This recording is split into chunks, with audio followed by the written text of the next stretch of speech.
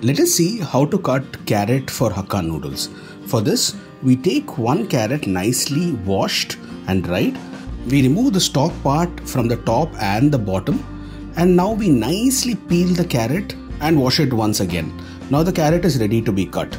We begin with cutting it at the center, and with each piece we place it vertically and slice it into thin slices like you see here. It goes without saying that we would require a sharp knife to be cutting them into slices like this.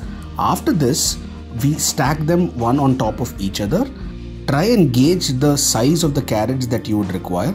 Based on your requirement, then you can cut them further into half and then start cutting them into thin shreds the way it is being shown in the video. Thinner the shreds, it becomes easier to cook and fry.